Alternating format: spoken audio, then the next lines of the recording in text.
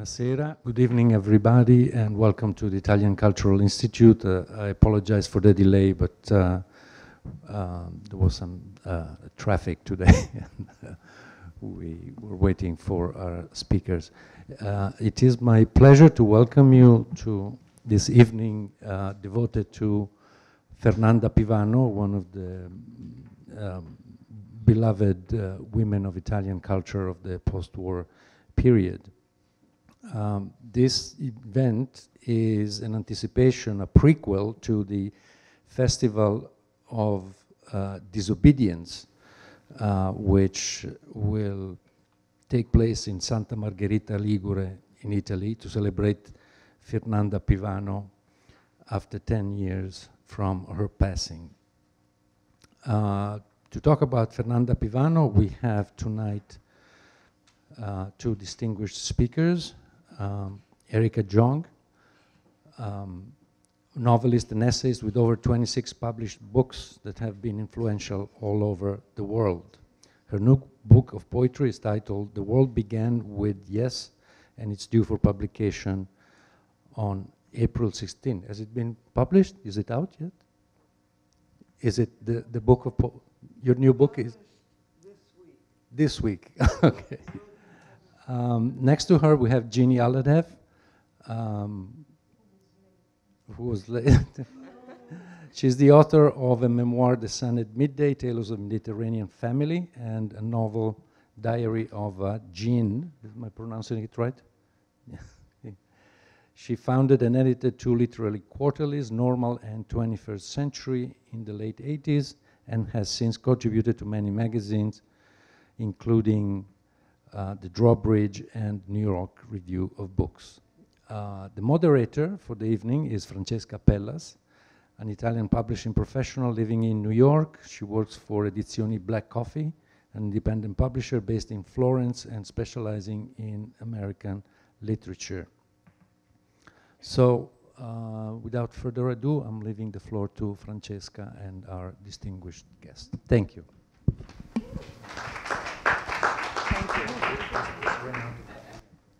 Okay, I hope it's on. Yes. So, welcome everyone. Thank you for being here. I am really honored to moderate this talk with these two amazing minds about another amazing mind, Fernanda Pivano. Fernanda Pivano was a legendary Italian translator who brought to Italy basically all of the most important American writers. Hemingway, Kerouac, the Spoon River Anthology, many, many, many more. So there is a thing that you both have in common, which is that you both were close friends with her.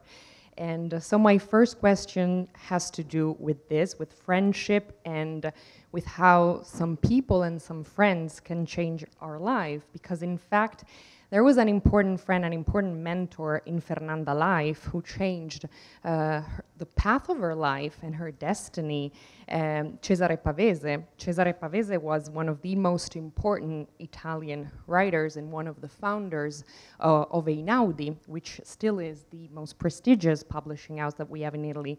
And Cesare Pavese was a high school teacher of Fernanda, a high school teacher of Fernanda who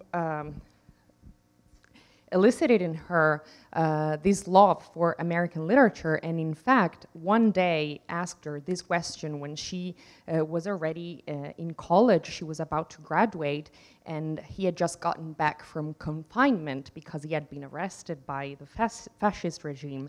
And so he asked her, you're about to graduate, you're writing your final dissertation on Shelley, so in English literature. Why not American literature instead? And her question was, but what is the difference? And so that night, Cesare Pavese gave her 4 books. These 4 books were Leaves of Grass by Walt Whitman, Sherwood Anderson's autobiography, Farewell to Arms by Hemingway, and the Spoon River Anthology. She started reading the Spoon River Anthology that night, and she started translating it in secret. And that was her first published translation with the help and with the editing of Cesare Pavese. And that gave start to her life, to her path, to her destiny. She was Hemingway's translator. And so my question... How old was she? She was really young. She was probably 21.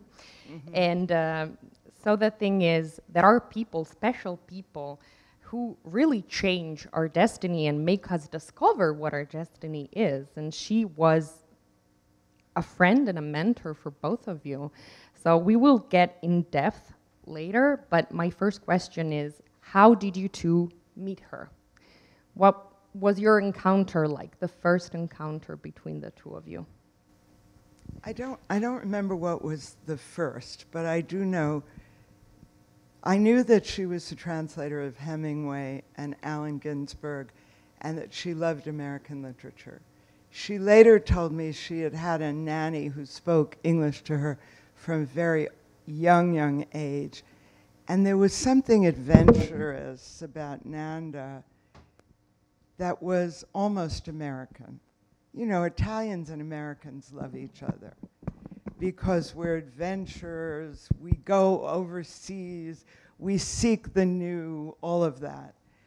But she was extremely protective of me. You may remember there was a show done by Maurizio Costanza in Rome, and he didn't like women very much. And he made fun of them, particularly women writers, women intellectuals. So Nanda came on the show to protect me. And then I knew she was really my friend, because she made fun of this very short male chauvinist pig. And she said my writing was important and adventurous, and I knew she was my friend. She expressed it by her behavior. So we got to know each other after that. She reviewed many of my books. And then when she was 1 year from leaving this earth, she gave me the first Nanda Pivano Award at La Milanesiana in Milano. And I was absolutely blown over by that. So that's how I knew her. But I knew her to sit by her side in Rome, in Milan, and talk about everything. That's a much more adult recollection. So I was, I think I was 13. I was very awkward. I was living in Japan. And Fernanda arrived with her husband, who was an architect, Ettore Sozzas. And that's actually why we have to thank Olivetti, because he was a designer for Olivetti at the time. So that's why he happened to be in Japan, and she happened to be in Japan. And she talked to me, which I thought was very extraordinary, because at the time people didn't really talk to me very much. And I think she thought, I was completely dazzled by her beauty. I mean, we have to mention that, because she was very beautiful. Had this very short, very blonde hair, and mother-of-pearl lacquered nails. And she wore very big silver rings, Indian rings, with sort of like grapes. And she had a very forthright way. And she immediately understood that I could speak two languages at least, and so that was interesting to her. And I later found out, and Francesca will confirm this, wasn't it the father brought Berlitz to Italy? So there was a linguistic background. Her grandfather was one of the founders of the Berlitz School. There you go. So there was really, she had it in her genes. So even before Cesare Pavese, there was an impulse to translate. So my very first approach, aside from this encounter, which was really impressed me, was when she got back to Milan, She must have thought I really looked a bit idiotic. It was the 60s, and I, was wearing very a little uniform from the Sacred Heart and all this, which is really not Nanda, because Nanda was well into the 60s. She was a wonderful 60s character, dressed in hot pink and orange. And the minute she got back to Milan, she mailed me a wonderful pair of shoes. And they were patent leather, pink shoes, hot pink shoes. So I mean, when I received this, I was completely won over. And then later I went to boarding school, and it was in boarding school in Italy. Nanda decided I should translate. At this point I was 15, and she was doing a magazine. I'm sorry if I go on too long, but she was doing a magazine. Francesca will mention it, called The Fresh Planet, for which one of these awards Pianeta Fresco. Pianeta Fresco. Yeah. What was it called? Pianeta Fresco. Which was a very beautiful 60s object. It was printed in psychedelic pink and green, and you had to turn it around a lot. And she was publishing Allen Ginsberg, Kerouac, Ferlinghetti, all these writers. And she sent me some text to translate. So that was, she sort of believed I could do it, which was extraordinary. And I started translating for the magazine, which was really fun. And most of the time I didn't know what I was doing. And there was something like, I remember I hadn't been exposed to American culture at that point, only to British culture and in Japan. And so when I found something called the Castro convertible, I didn't know what to make of it. I thought, Fidel Castro and the convertible, how does that, what is that, a kind of car that he would have liked? I didn't know what that meant, so I had problems. But your story about Nanda reminds me of another reason why I loved her. She understood that women should support each other. Yes, completely. And throughout my whole early life as a writer, I was damned by women. This is during the so-called second wave of the feminist movement, and blessed by men. John Updike, Henry Miller got my work and loved my work, but women writers hated me. And I don't know, that all has changed now. I mean, young women writers tell me I kicked open doors, which I'm very proud of. But Nanda understood that part of feminism is women helping each other. And liberation, too. And liberation. So, when I went to see her once in Milan, I was still in boarding school, and in the minute I'd get on a train and go see her and her husband. And then when I got there, when I was about 16 and a half, she said to Ettore, she said, "Look at Gini, she's looking pretty good." And then she looked at me very seriously, and she said, "You must promise me to use contraceptives." And I thought that was the most wonderful thing, because I wasn't even using sex in any way. So she was very much for liberation, the pill and all of that. So. And protective of other women, which is something I learned from her, that if you're a feminist, you help other women. You don't compete with them, no matter how much you've been trained to. And that was very special in her, because even today, women are not supportive of each other. And I made a promise that if I ever had the ability to help other women writers, I would do so, because that's feminism to me.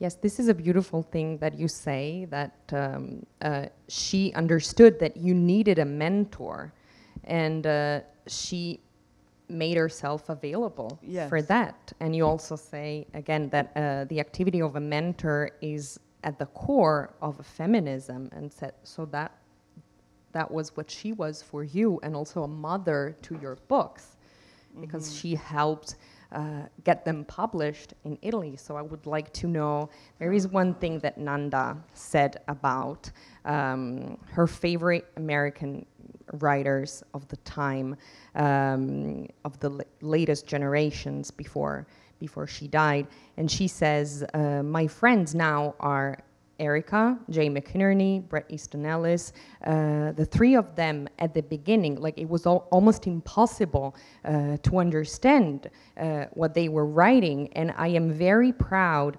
to have helped get them published in Italy. But for the public, for the audience, their work was very difficult, like Henry Miller's, like Charles Bukowski's. And now they all are bestseller writers, but you should have seen how difficult it was to help get them accepted and published. So I would like to know a little bit more about that, about the role that she played to get you published in this old country. I don't know the backstory on that. I only know that whenever I published a book, she wrote about it and guided people to understand it. She was very close with my longtime publisher, Bompiani. And she was the person who first reviewed the book often and made a place for it in the world. I wish we had one of those reviews here. I wish we did too. Yeah. So yeah, that would be wonderful. And I also think that a very important trait about her was the friendship that she was able to develop with the writers that she was translating. Yes, she was very nurturing. And that's odd and very rare for someone who's a critic and translator. She genuinely loved writing and writers. And that's really important. And it's something I learned from her, that without that love, you can't do anything well.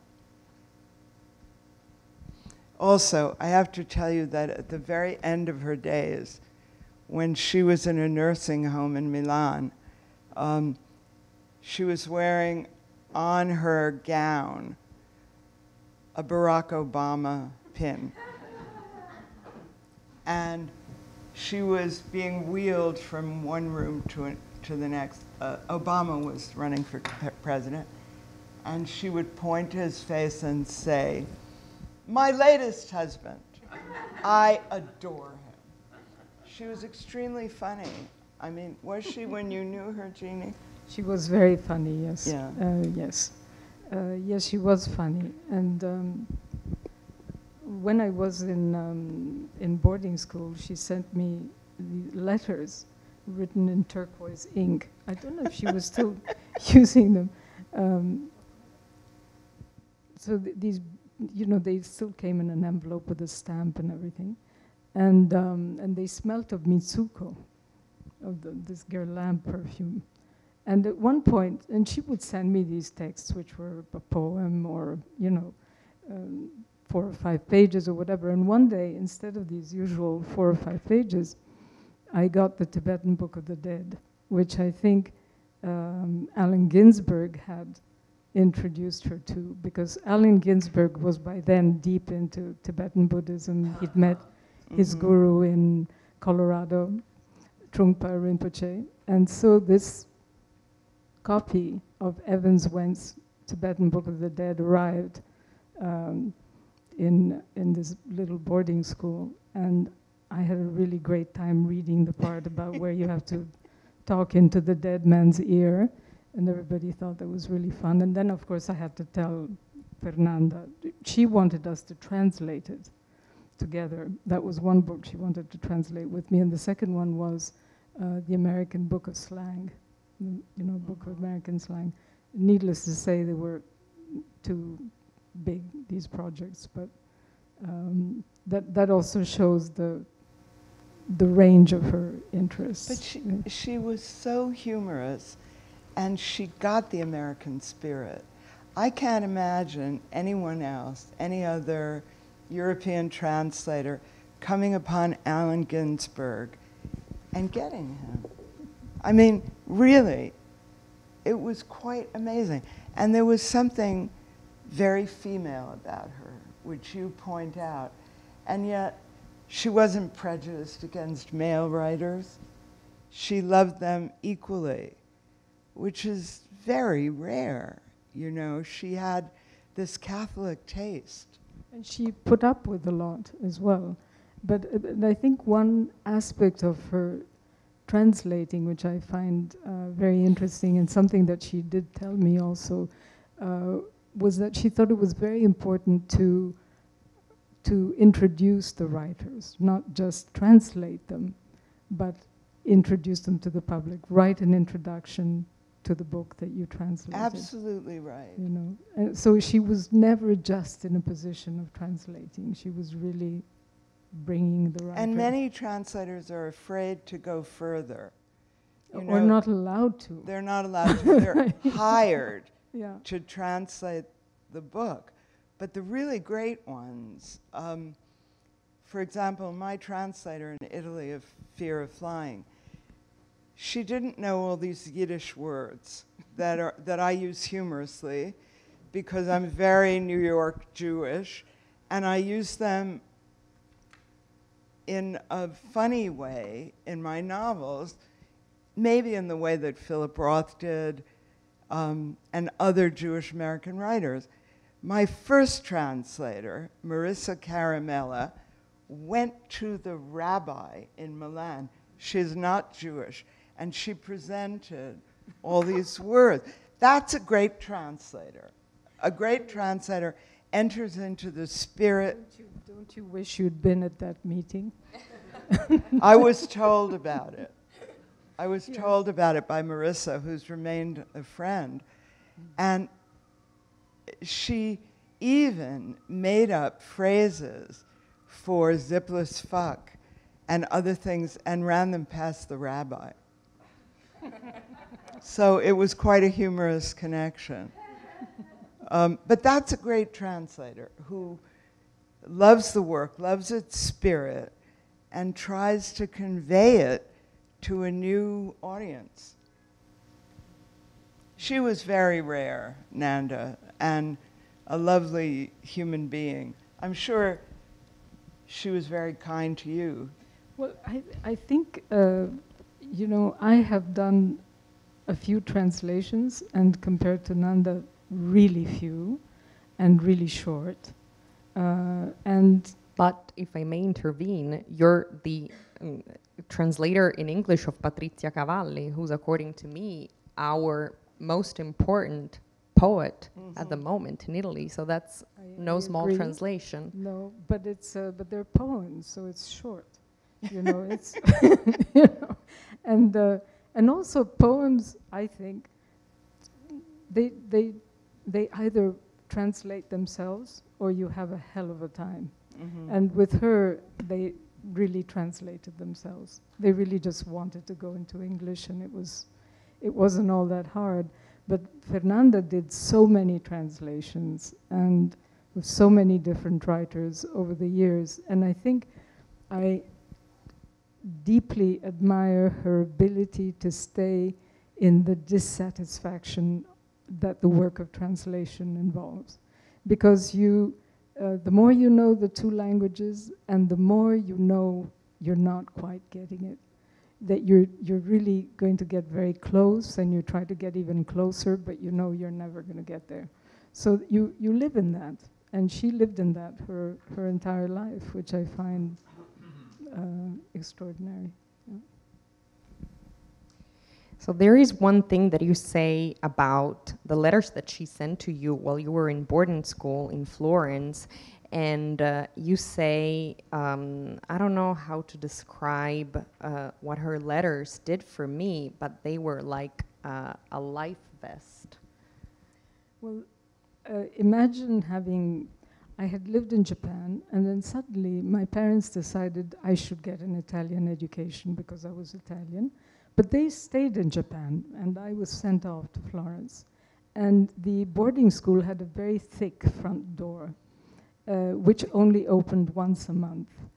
And then only if somebody they knew and had put on a list could come and pick me up.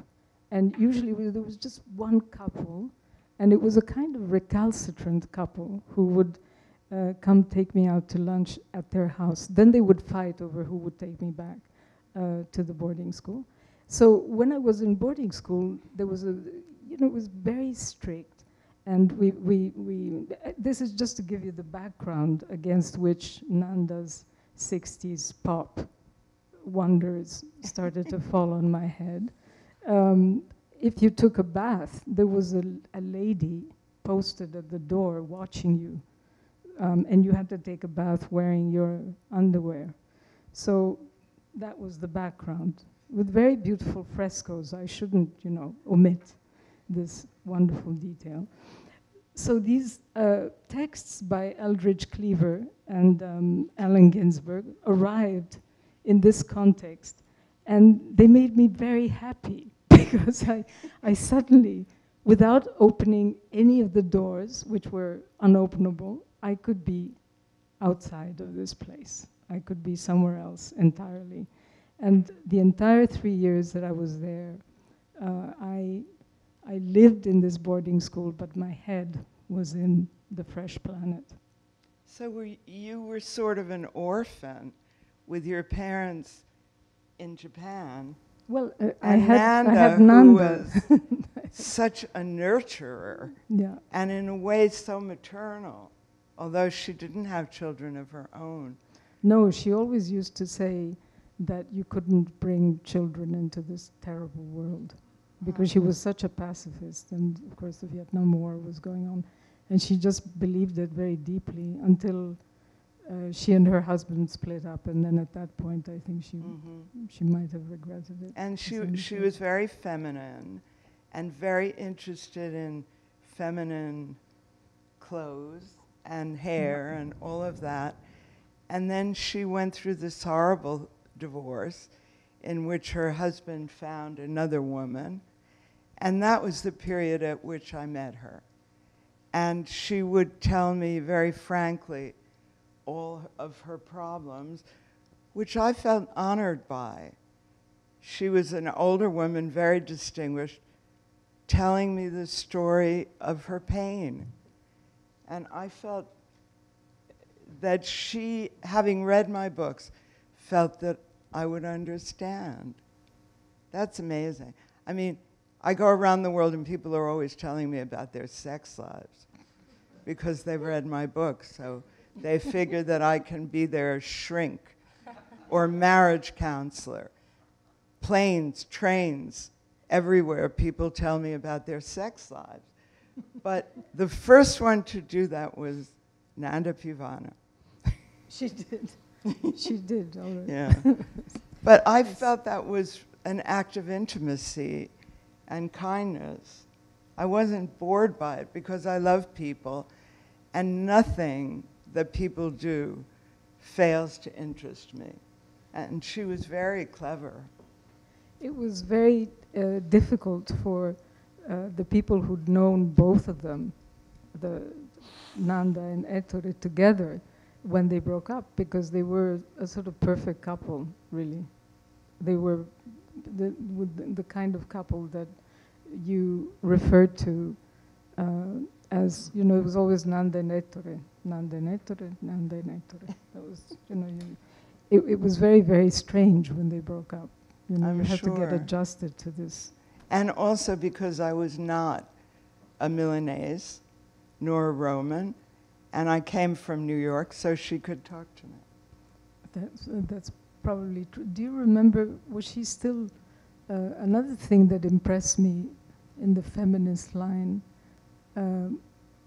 was that she and Ettore never ate at home. Never. I mean, the closest thing to food you would get was jelly beans. They discovered jelly beans, and because they were the right color for the 60s. And she had a long tray in compartments, and it was divided by colors, and you would be offered these jelly beans. But otherwise, they would eat at a hotel. Every single evening, they would eat at the Continental, which in Italian is pronounced Continental. And that's where they ate, which was down the road from where they lived. And so I think that the life they had was somehow too progressive for Ettore, because he then regressed in a certain way, because the person he then lived with, who was also very intelligent and a wonderful woman, but she could also cook. So they would stay at home and eat, you see. And I think that sort of... you know, men like to be mothered. Yeah. I've been married 4 times. I've never known a man who didn't want to be mothered. And often intellectual women don't want to do that. So you've got to find a man who feels mothered in other ways. Well, in the Fresh Planet, in the Pianeta Fresco, in the magazine, there was one piece that Ettore Sottsass wrote about Nanda, and it was describing her undomesticity. And the way he described it was, Nanda has no idea what happens in a refrigerator. She puts the strawberry sherbet in along with the broccoli, and then the pink sherbet leaks all over the broccoli, and then it leaks onto the eggs, and then the entire refrigerator is pink. And of course it became this very funny text, but it gave you a very vivid idea of housewifery. And no woman in my family knows how to cook. My mother could, my grandmother could cook. They took pride in not cooking. What? Took pride in not being able to cook. Defiant about not cooking. My mother and my daughter neither cooks. My daughter, because she lives in New York, she calls a restaurant every day, unless she has help. There's a real defiance about being housewives in my family. Sometimes I wish I could cook. Anyway, whatever. But it was a kind of feminist thing in her, that her husband had to take her out to dinner every night. Why not? You say one thing about Nanda, Erica, that she had the disgrace, her ill fate, the misfortune, thank you, of being both beautiful and intelligent. Yes. Why? Why do you think that? That it was a misfortune? Did I say misfortune? Yeah. My God, that shocks me. But to be beautiful and intelligent is very hard for a woman. It's unexpected, maybe? And in Italy, it's a disaster. I mean, in America, we've gotten used to the idea. Anyway, nobody's beauty lasts forever, as we know. So sooner or later, you know, no matter how much Botox, you are not going to look at 60 the way you looked at 20. So there you go. When I knew Nanda, she was getting old, but she was still very feminine in her thinking, in her loving of literature, and you knew she had been a very pretty woman when she was young.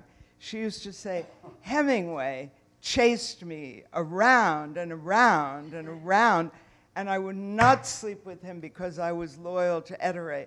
And what did he do? He ran off with another woman. So, you know, she knew the problems, and she was very funny about it. And because I write about these things often in a humorous way, she could identify. I mean, I thought she was absolutely the greatest fun. And so did you. She gave me entirely the wrong idea about Milan, I must say, in those visits. When I was very young, I thought Milan was just the most extraordinary place. And the reason I thought it was because of her and and Ettore. But I mean, and without them, it's a very different city, I must say. A much more serious place. Much more, yeah. She had a kind of intuition and about people that was very deep. Now, I knew Allen Ginsberg not very well, a little bit. We both went to Columbia and hung around there at a certain point, although he was much, much older. But he had a special kind of intuition. When I was very young, I was like a whirling dervish. I couldn't sit still. I was overwhelmed with energy. And whenever I saw Allen, he never said anything about my poetry, although I used to say to him, I love your poetry, I love your poetry.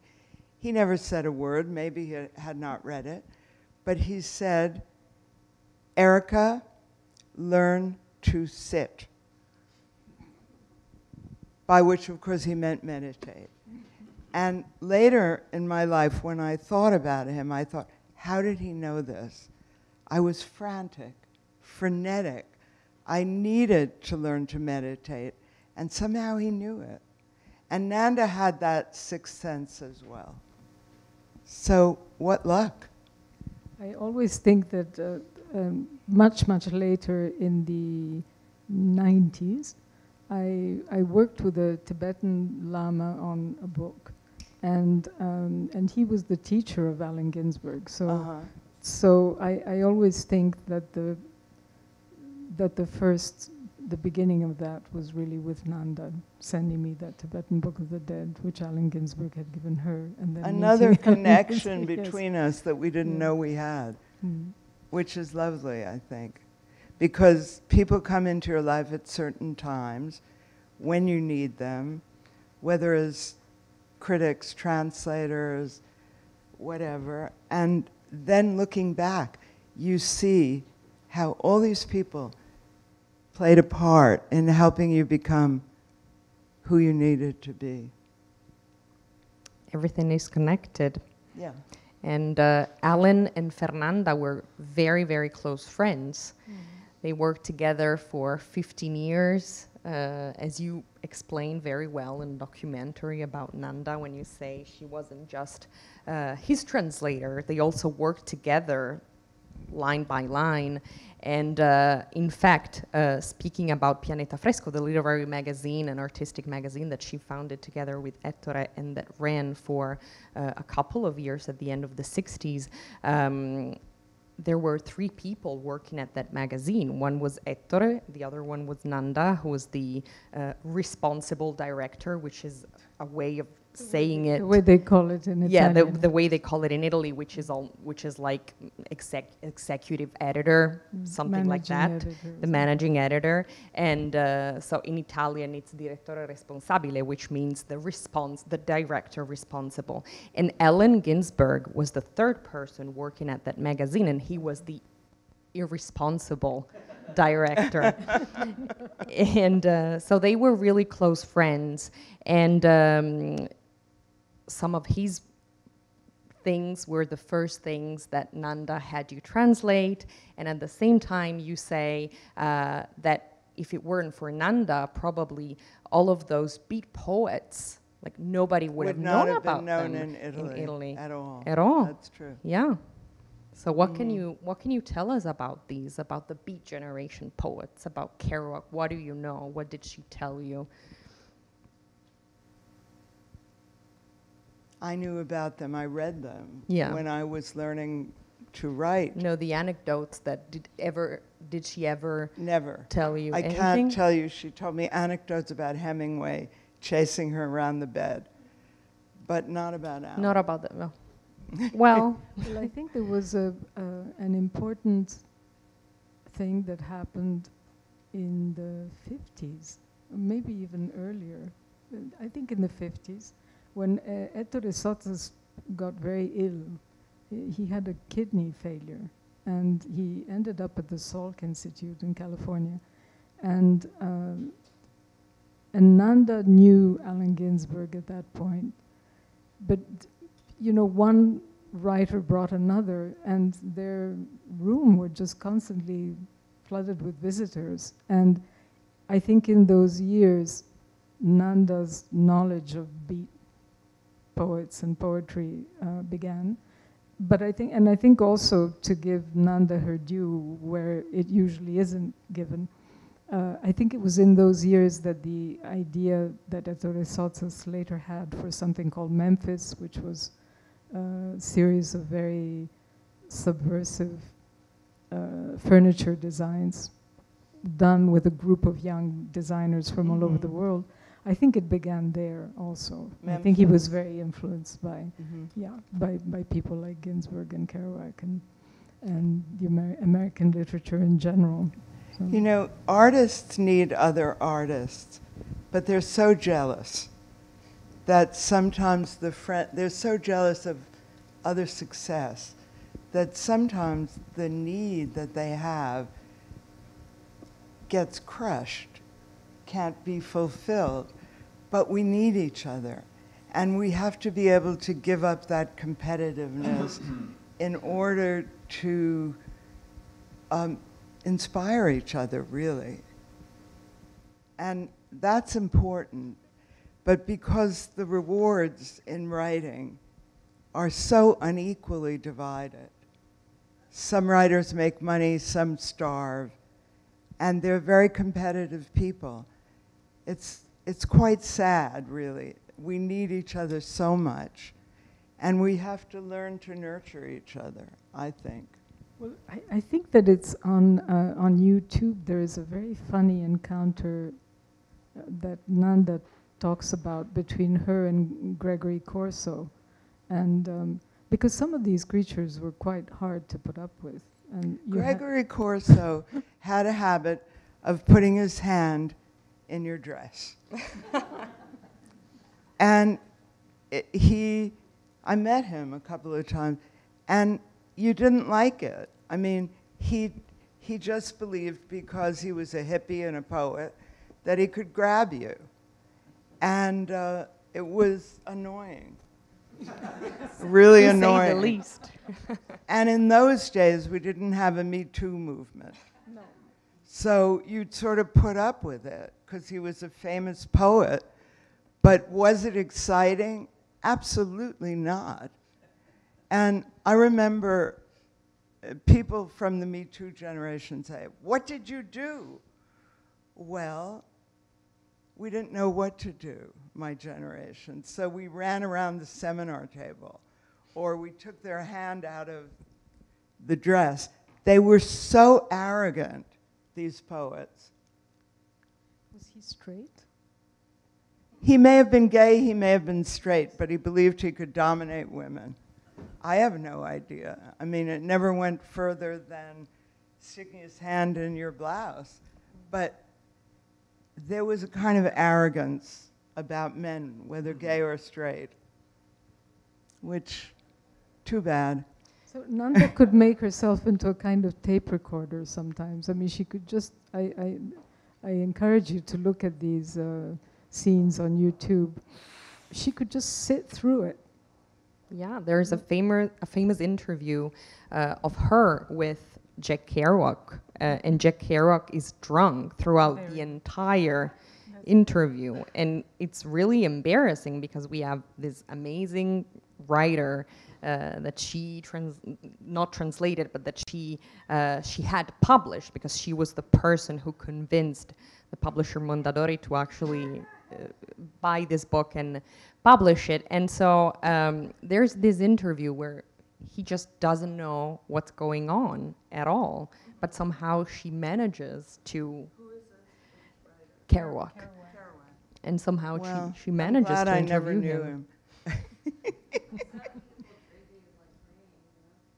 But you know, male writers in that generation felt they had to prove how sexy they were. It was a thing, right?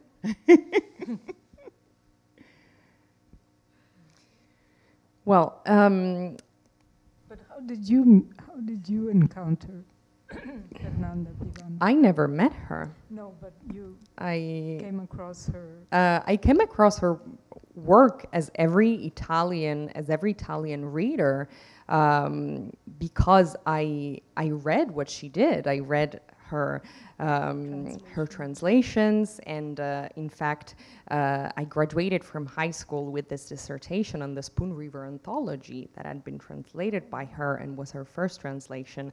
And so I have to say that for real, she, when Pavese contributed in changing her life by making her discover her destiny, at the same time changed everyone's lives in Italy, readers' lives, because we had access to a whole new world that before that moment wasn't really there for us, because it was right after World War II and when Fernanda and Cesare started translating together, and so Italy was in need of this much more emancipated literature that was so different from everything else that we knew back then. Well, of course, I wasn't alive back then, but I can imagine, because the literature coming from fascism and from the previous years was so pompous and different, and although there was so much that was important, at the same time, there is a thing that Cesare Pavese used to say about American literature, that it was something more than just a culture. It was a promise of life. It was the destiny calling, and it was that same literature that old school Italian critics used to call barbaric, because it was so different. But Fernanda Pivano used to say it wasn't barbaric, it was young, and it had this big advantage of coming from another place. So it wasn't burdened by tradition, it was just young. And that's it. Francesca, you know, I don't know very much about the prize. Can you? Of course, yeah, sure. Especially because in a few minutes you'll have to read who the winners are. You'll have to let us know. So these Fernanda Pivano Prize, and Erica was one of the recipients in 2009. The first when, so this prize started out in 2003 as a non-competitive prize that was assigned every year to an Italian personality of culture that had distinguished himself or herself. And starting from 2009, when Erica was the first international recipient, it started being assigned to American writers that, again, had distinguished themselves through their work translated in Italy. And amongst the recipients, there were Erica, Joyce Carol Oates, Rick Moody. This year is a little bit more special because the prize, which for a long time had been assigned in Milan, goes back to Liguria, which was Fernanda's region, because in fact Fernanda was born in Genoa. And so there will be a festival this weekend in Santa Margherita Ligure, which is a beautiful village on the Ligurian coast. And the Premio Fernanda Pivano, the Fernanda Pivano Prize, will be assigned in these 3 days of concerts and readings and panels and performances.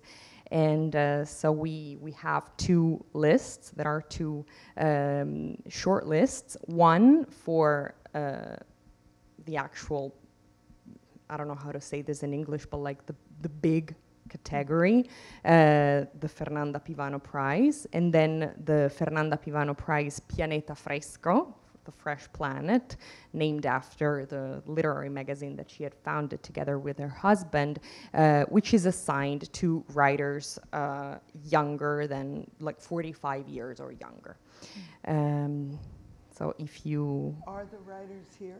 No, they will be... They're not at this not here gathering. Tonight. They will be in Italy this weekend for the prize ceremony. Yes. So what we could do now, so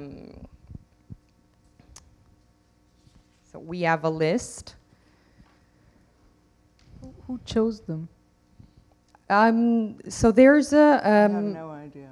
It's always interesting. There's a committee, and in this committee there's Enrico Rotelli, who was the longtime biographer and editor and assistant of Nanda. There is Dori Ghezzi, who was the wife of the late Fabrizio De André. And so yes, what the prize told me that we should do now is that I should give you this list. So you should read the list of the Pianeta Fresco. Yes. So here's shortlisted. the finalist list of the Premio Fernanda Pivano Pianeta Fresco. Elaine Castillo, Lauren Groff, Lisa Halliday, Kevin Powers, and John Jeremiah Sullivan. And Erica will read who won this prize. You get the envelope. Okay. I thought the writers were going to be here. No, they're traveling to Italy. They're going to be in Italy. Yeah, Okay. they're luckier. Okay. So the first winner is Kevin Powers.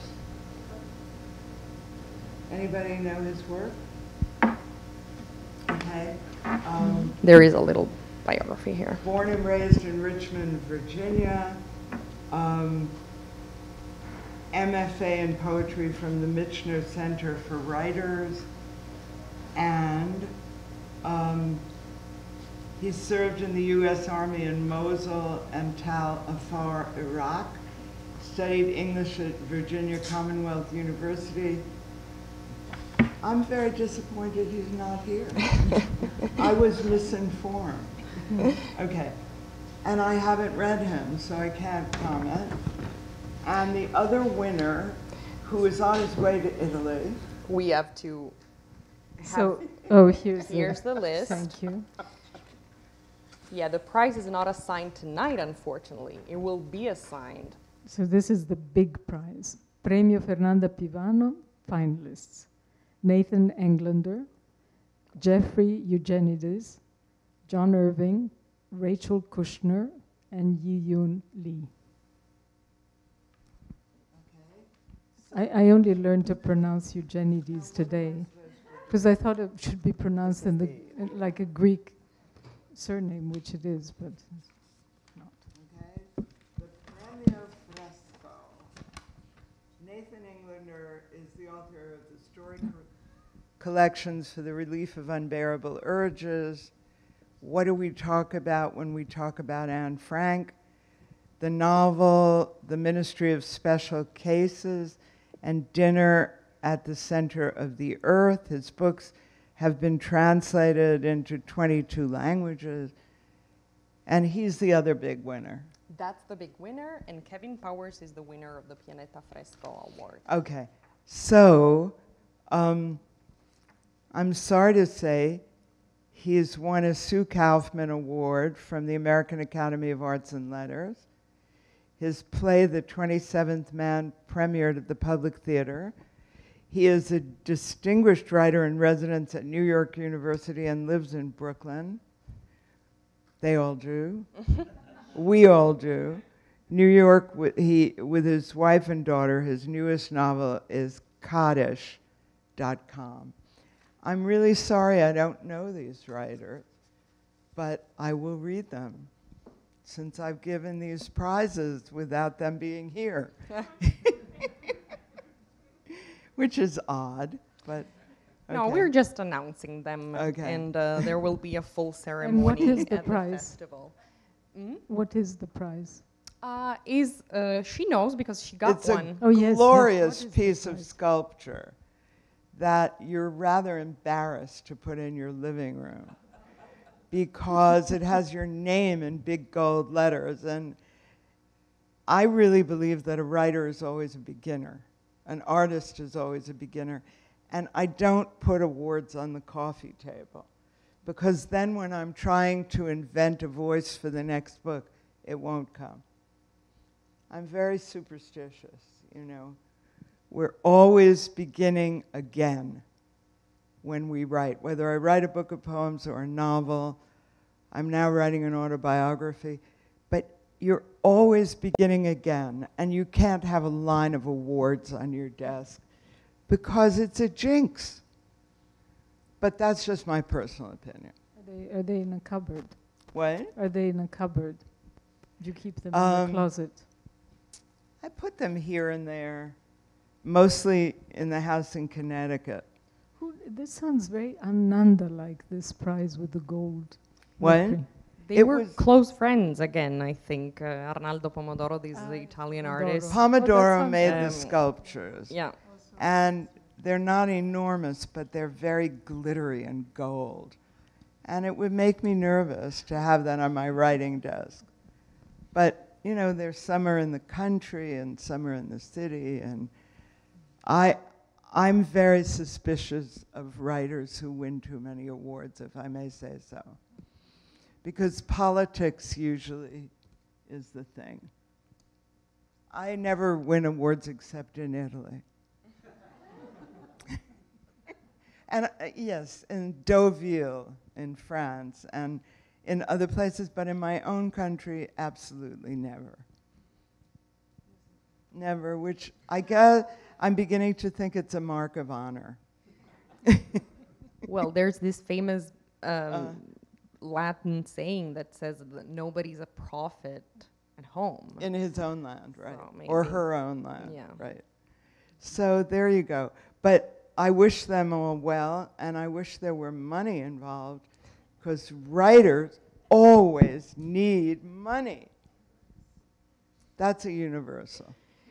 So before we go, I would like to let you ask questions if you have any. So Thank you very much. Very vivid portrait.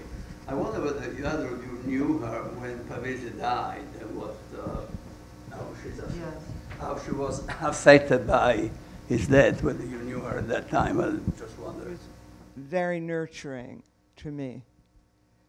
But I think at any age we would have liked each other because So we she both never had. talk about that. Never talk about the reaction to the death of No, Pavese. I never did. You know, it's a tragic Although I knew his work. death. Yeah.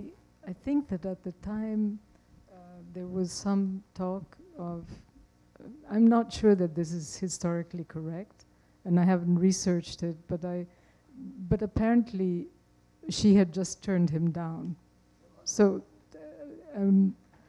Nanda Pivano had just turned down Cesare Pavese, who was very in love with her, and he'd made one other attempt to marry. He wanted to marry her, and there is a possibility that it may have been one of the yeah, if I may say if I may say one thing that was famous about Pavese, besides his wonderful ability as a writer, was the fact that he was always in love with someone.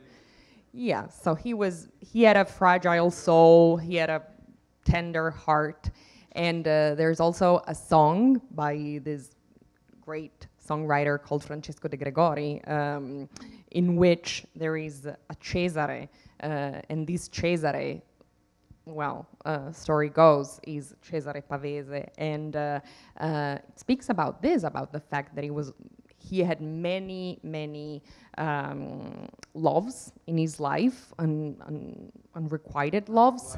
Yes. And so because Fernanda for Nanda sure was with Ettore at the Yeah, time. She and was even madly in before love that, with Ettore, so it was a little bit when she was young, difficult when to- she was in college, when he was her substitute teacher, he was not that older. It was maybe a few years, and then they would never have dated back then. But when she was already studying at uni, then it was different, and they could have dated. But she just was in love with someone else, the man she ended up marrying, and who ended up breaking her heart. I had the feeling that everyone fell in love with Nanda when she was young. And that she enjoyed it, having people in love with her, whether she reciprocated or not. She seemed to be that kind of woman. I mean, And I trusted it completely because she was funny about it. You know, she wasn't vain about it. Yes? I would like to say I love the idea of actually being able to read your work eventually when I have time. But I wanted to ask something. I've seen films of Ginsberg, you know, and he was talking about something that I didn't understand. It could have been him or somebody else, I don't know, because it's so easy to get plastic surgery or whatever. But he was saying something about, you know, drinking and women, and he had a problem. And I was wondering whether that was like on religious lines or if you knew anything about that.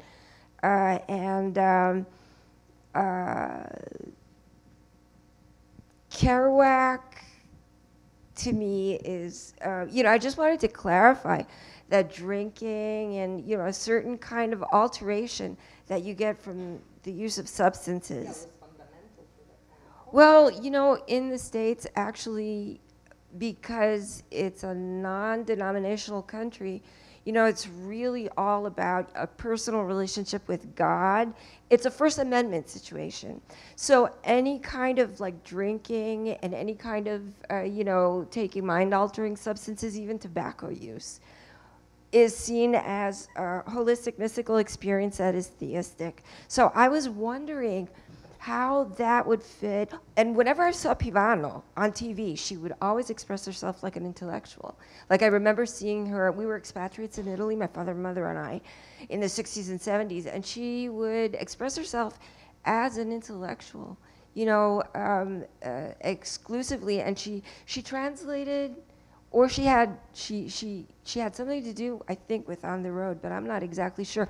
Can you clarify that? Who? Oh, right.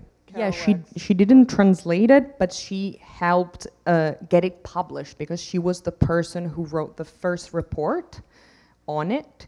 And even though the editors at the Mondadori publishing house were uncertain, they didn't want to publish it, so they said no. At a party, a few weeks later, she was able to sneak into the publisher's office because it was a party held at Mondadori's home in Milan.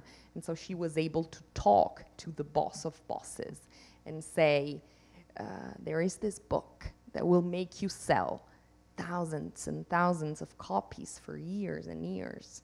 And so you should buy it. And he took his little notepad and he wrote, On the Road, Kerouac. And so well, to be able to see another culture that way is very rare. And to bring the books of that culture into a very different culture, that is amazing to me. And to understand and very few people can do that. To understand the potential yeah. of something. Also, publishing was a very small world in Italy at that time still. So you could go into a party and see and she obviously knew everybody that might publish a book. And yeah. It's still a pretty small world, Italian publishing. I mean, although huge companies have taken over, but the people who are editors and translators all know each other. That, Anyway, I think, yes. Thank you guys so much. All three of you have been very lovely to listen to. Erica, I'm curious to know more about why you think you're popular in Italy, and you seem to sort of have an affinity with the Italians, and why you think that is. I have absolutely no idea. I think it started with the fact that women in Italy needed freedom. And my books spoke to them about freedom. And because I was an American, not an Italian, instead of being a scandal, I was a hope. And because I come from a different culture, but the culture I come from has some of the same ideals as Italian culture. adventure, discovery, breaking free, creating a new way of telling stories, a new way of traveling. These are things that Italians and Americans have in common. But if an Italian writer had written about sex in the outspoken way I did, probably, you know, she would have been sent to a convent at that period. But because I was an American, I was allowed a certain latitude. And then people began to identify with my books, including men. But I think that's why it began, really. And I presented a hope of liberation. And I'm very grateful for that, because what I always wanted to do was write the books about women that didn't yet exist. So that was my goal, and to be able to do that in different cultures. Now my books are translated into Mandarin and Arabic. I have no idea if the Arabics books are censored, because I can't read Arabic. But if I'm inspiring people to be more liberated, then certainly I want to be in Arabic and Chinese. So I feel very grateful and blessed to have had that kind of effect in different cultures. But Italy is so much like my own culture. When I first started going to Italy, and coming from a big extended Jewish family, where my grandparents and my parents and my 3 sisters and I all lived together, I felt very much at home in Italy. The family structure seemed familiar to me. My grandparents were very important in my life. My parents were childish when I was a kid, and they were bohemians, and they didn't want to have much time for parenting. So my grandparents filled that role. And I always felt very at home in Italy, and in the familial structure and in the way the generations relate.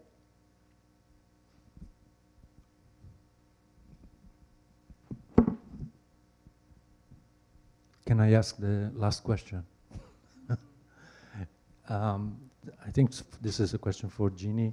Do you think that Fernanda was also working in the reverse direction, meaning making Italian writers known in America, or not?